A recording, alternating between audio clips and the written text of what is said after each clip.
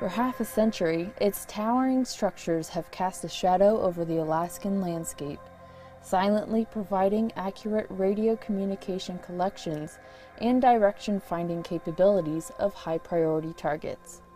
A large, circular disposed antenna array, the Flare 9 at Joint Base Elmendorf-Richardson, was built in 1966 during the height of the Cold War.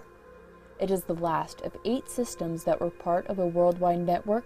Each system was capable of intercepting and directionally locating high-frequency radio transmissions up to 4,000 nautical miles.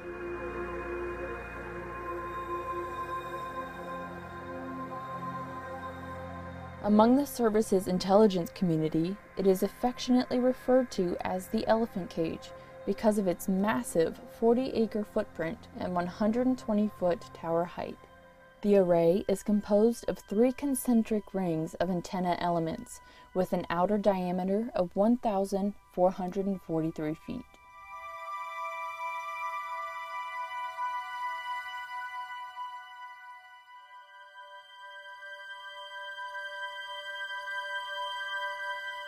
Over the years, advances in technology, along with the high cost of maintenance, have made the Flare 9 antenna an obsolete commodity.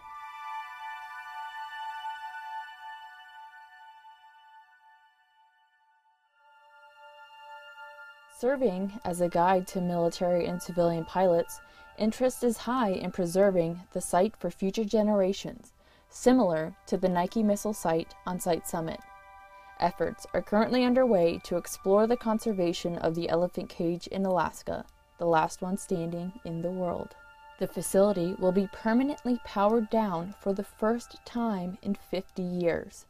The decommissioning of JBER's elephant cage truly marks the end of an era.